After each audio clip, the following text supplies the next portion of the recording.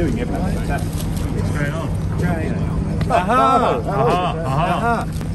The man with the camera. You alright? Yeah, I'm fine. How are you doing? Good, yeah, very well.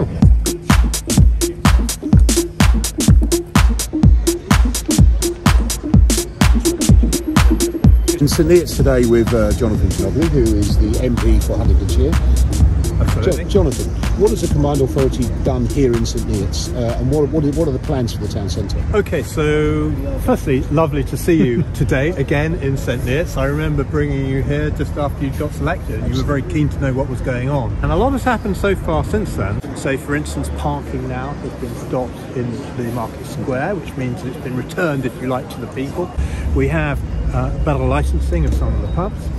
So if we look there, we have the Old Falcon pub, which is going to be totally redone, iconic. We have some tables and chairs and cafes in the market square, but it needed the big idea. And to have that big idea, it needed more than the very local parties to help, which is where you came in, James. I think it's a great example, actually, of Conservative politics in action.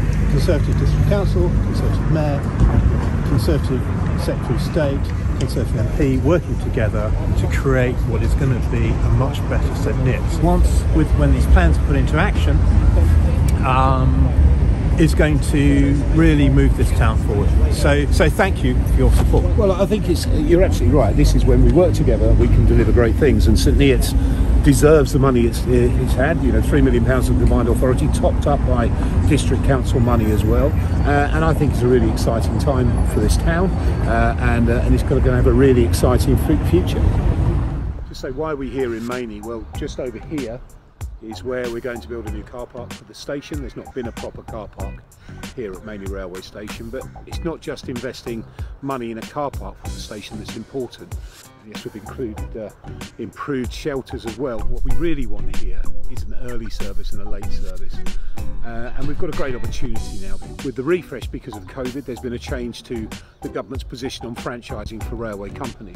So it's a real opportunity now to get the service through the fens that we really need. And of course, it's not just about Manea, but it's about March and Whittlesea as well. There's no point having a railway station if the general public can't use it, and there's some days a week it's not even worth turning up here to get on the train. So yes, we're investing in the car parks, it's very important in the fens, but we really want to make sure that when people get here to the railway station, they get the service that they actually deserve, and that's the next stage.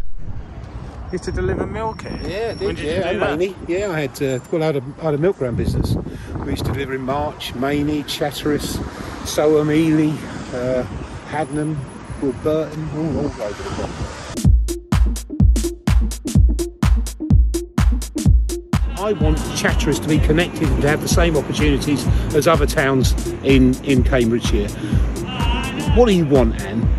I want the ability for people to have access to jobs. We're now working with government to upgrade our entire bus service, particularly concentrating on rural areas and market towns. We've released a new map which has Chatteris on it as part of the network for Cam Metro. So what difference do you think that will make? I think it will make a fantastic difference, particularly for our youngsters. I would hope if you get back in as mayor that you will help us along that route.